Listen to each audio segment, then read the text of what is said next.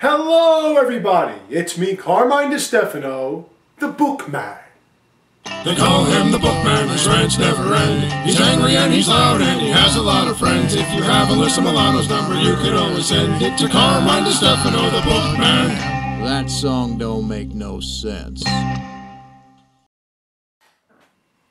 Hello everybody, it's me Carmine DeStefano, the Bookman. Back in 2001, on the PS1, Capcom released a hack-and-slash classic about a half-man, half-demon battling half of his own in what was called Devil May Cry. It combined shooting with swordplay. It had a wise-ass hero who couldn't die named Dante. Then, in 2003, Dante was moved to the PS2 in Devil May Cry 2. Then in 2005, once again on the PS2, Devil May Cry 3 came out. Then in 2008, Dante and Company returned for the fourth installment on the PS3 before rebooting it for some reason, which they called Devil May Cry. How does the fourth compare? Well, since playing through all these hack-and-slash games has given me a severe case of carpal tunnel syndrome, I decided to employ the services of a new friend of mine to play through it for all of you. I introduce Hack-and-Slash Hank. Come on in here, Hank. Hey, Carmine! Hi, how are you? Shut up! I heard you have a problem. Well, I'd like to play through this game for all my fans, but I'm kind of, invalid right now. Well, what kind of game is it? Is it a hack-and-slash? Hack-and-slash game? I'm in! Oh, alright. Well, let's take a look at it together. Or I'll cut you! The game opens in a city street infested with demons that Dante has to... Whoa, wait. That's not Dante. Nero. Nero? Wait, isn't that just Dante with a different arm?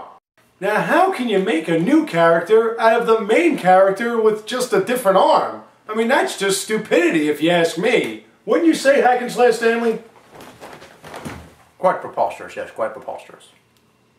The real Dante breaks into this unholy gathering, killing Sanctus, his holiness. Nero frets for his woman named... Kyrie! Kyrie? You mean like...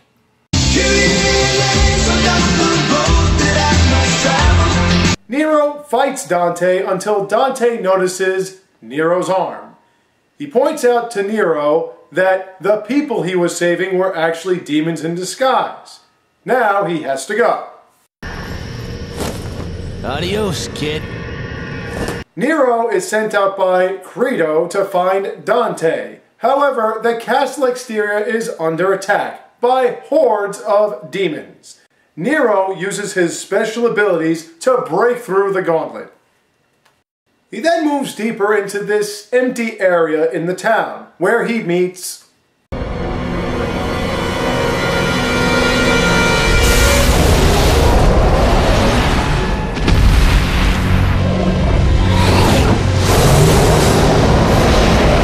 Okay, Hack-and-Slash Hank, now here's your first boss fight. Can you handle it? You kidding me? You see these calluses? Years and years of button mashing madness, my friend. Give me your hand, fanboy. Just as I thought. All you RPG guys are the same. Fingertips as smooth as a stripper's ass. Get your hand out of my way. Whoop this wuss's ass till he says he needs to power up, then leaves. Next is Fortuna Castle, where Nero meets...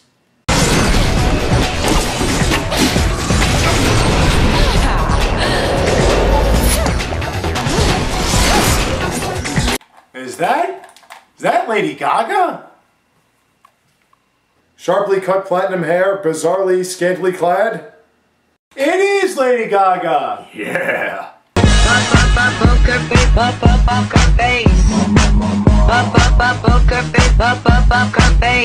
Further into the castle, Nero meets up with some hot tendrils who are connected to...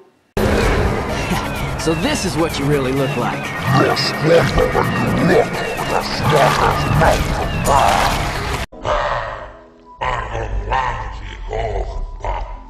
Slash Jabba the Frog until he bitches about getting his big brothers. You see, they all want to join the party. I don't know, Hank, that would be a lot for you to fight. Nothing I ain't done before, you blue-collar bitch. Meanwhile, Sanctus appears to be alright. We then meet... What shall befall me? Should he stumble upon my research facility? This is the last time I work with someone with a speech impediment. He's referring to the secret lab, where the demonic blade Yamato was broken in twain. You utilize Agnes's inventions to break the shield between you and him. When you get to him, he traps Nero, then mentions... This pisses Nero off enough to merge Yamato, then attack Agnes in this rather crazy-ass looking form. Agnes runs back to headquarters, where he meets with Credo, Sanctus, and...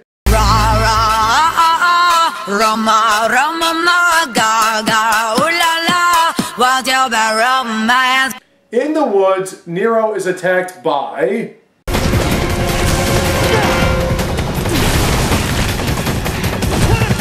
Break this boa bitch down till she runs away. Nero then heads towards the main palace, where Credo reveals his angelic form. I have been chosen to take the next step in evolution, to become something far more than just human. Ooh, Hank, this looks like a pretty intense boss fight. Bring it on! When you kick it to Credo, he becomes his former self again. Nero then sees... who freaks out that he's got a demon arm. Agnes swipes her up into his grasp, then flies away. Track whack Agnes down to fight as an angel form as well, just a superpowered demon. After the battle, Agnes once again swipes, then keeps Nero from saving her. This leads him to...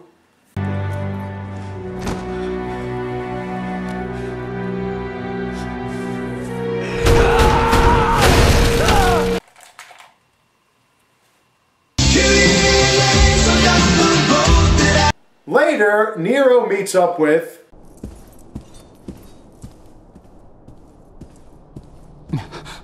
What took you so long? This is a tough fight. Afterwards, Dante tells Nero about Yamato and its place with the Hellgates. He mentions his father, Sparta, who did this thousands of years in the past. Nero and Dante decide to work together. We then learn... was actually Trish, Dante's woman. They assess the current situation.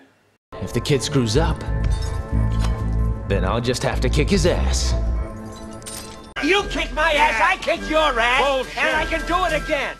Nero finds Sanctus's savior. After they fight, Sanctus uses to power up this giant savior. He then takes Nero to really get it going. This leaves Dante to stop the massive hell invasion. Why was the Hellgate open? So the savior could be left to act as, well, a savior. Now Dante is the playable character, which is good because he kicks a lot of ass. You backtrack all the places Nero went to beat each and every boss. This time, Dante kills them for good. And after each killing, he gets another power that turns into an extra piece of weaponry more powerful than the ones you already had. This makes the job a lot easier. The last boss he revisits, of course, is Agnes. They fight in the church that the original ceremony was going on in. Afterwards, Dante finishes Agnes off, takes back Yamato, closes the Hellgates, then destroys the Hellgates. It's time to face the Savior. You have to use these teleporters to dodge his massive firepower, as well as find his vulnerable crystal weak points. When he's weak enough, you see his health bar. You defeat it, so Dante can do this. If the exterior is solid...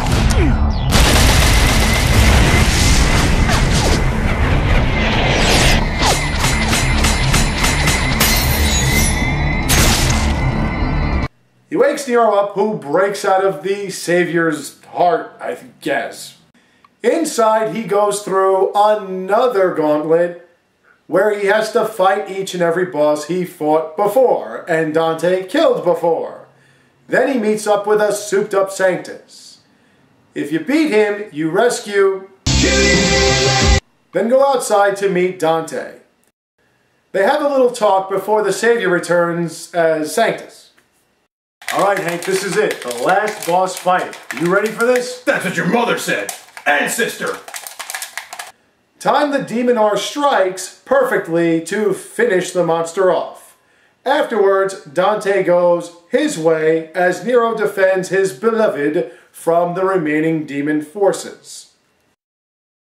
And that's pretty much it. So what did we think of this game? Ha! I haven't had this much fun since I decapitated that Jehovah's Witness.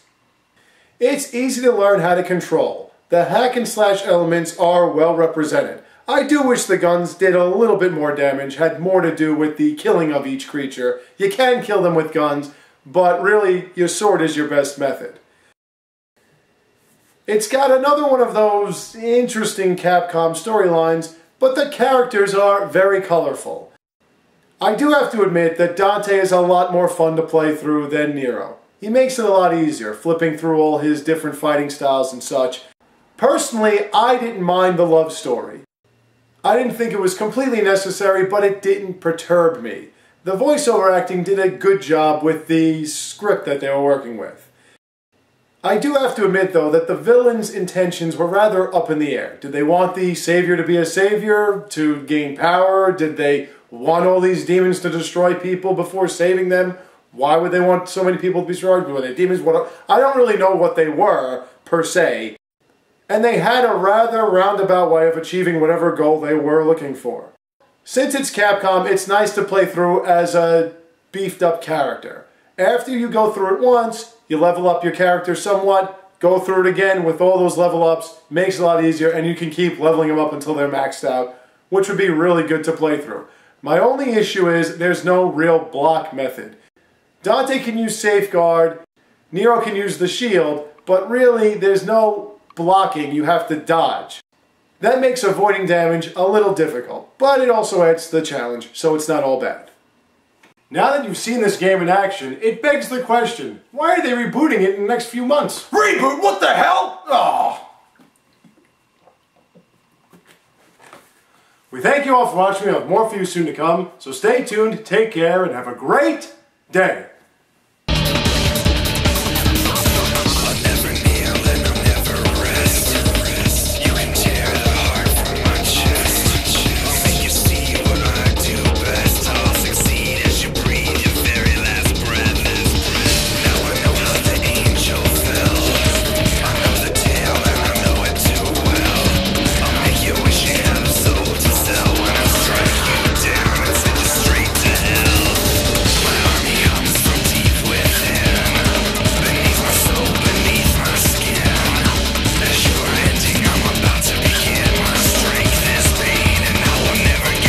You kick my ass, I kick your ass, and I can do it again.